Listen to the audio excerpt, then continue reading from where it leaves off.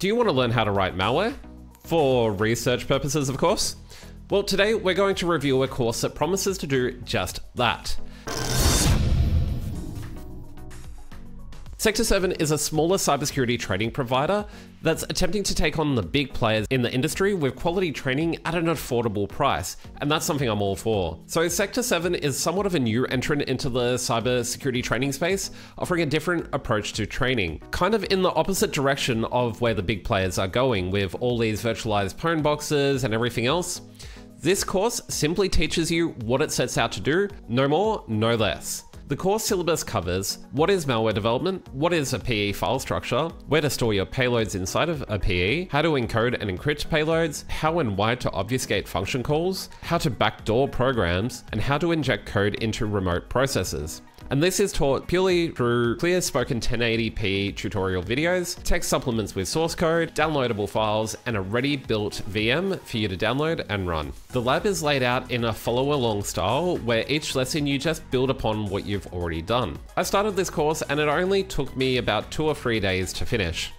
It wasn't overly large in nature, which is somewhat good because I didn't have to commit to 3 to 12 month long courses. I just learn a simple topic and that's it, move on to the next one. So for prerequisites, understanding of operating system architecture, some experience with Windows operating systems, basic knowledge of C and Intel assembly, a good enough computer, VirtualBox 6, and a strong willingness to learn and have fun. Now, I would agree with all of these, but just maybe emphasize the programming with C, as I feel like a bit of better knowledge in C will make this course a lot easier. As I was progressing through the course, I really did learn a lot more about how binary executables worked and how malware evades targets. It really gives you an appreciation for how C2 frameworks are built and used. In most circumstances, the code is actually provided to you, and that can somewhat take away from the challenging part of the course, though this is compensated with 2 stretch goals at the end of the course that you do not actually have solutions for, which makes you pull upon everything you've already learned and take it that one step further.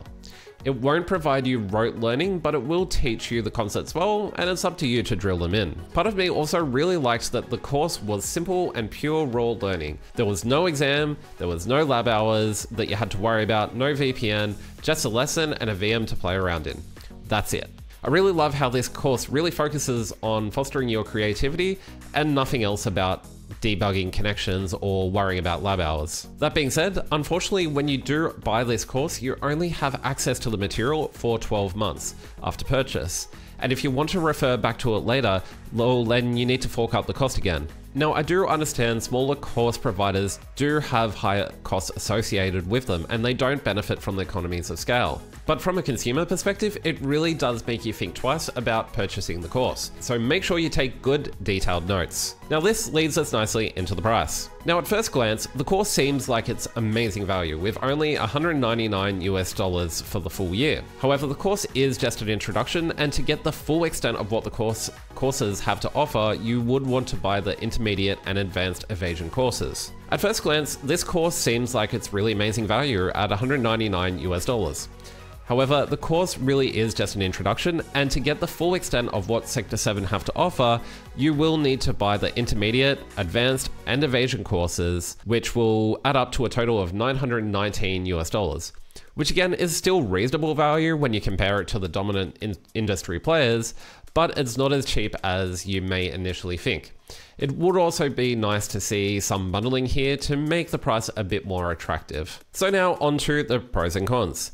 The course is very clearly and concisely instructed, with learning a lot of things along the way. It is good value. $199 still is a bargain. It is no fuss, just a single course and a VM, and that's it. You just work your way through it. I love that simplicity. But as for the cons, you will probably need to start spending more in the future as you progress to the intermediate, advanced, and evasion levels. And sadly, you don't have lifetime access. This is only limited to the 1 year. So again, take good notes. So as for the bottom line, Sektor 7 Introduction to Malware provides you with a launchpad to start your cybersecurity journey into malware development. It has a narrow focus and it sets you up to go deeper in subsequent courses. It was very enjoyable and most importantly, approachable course that I could easily immerse myself in and get up to speed on my malware development. It was simple to get started and learn. Sektor 7 could give more value to their customers by providing lifetime access to the course materials and or by offering bundles when you buy their courses together.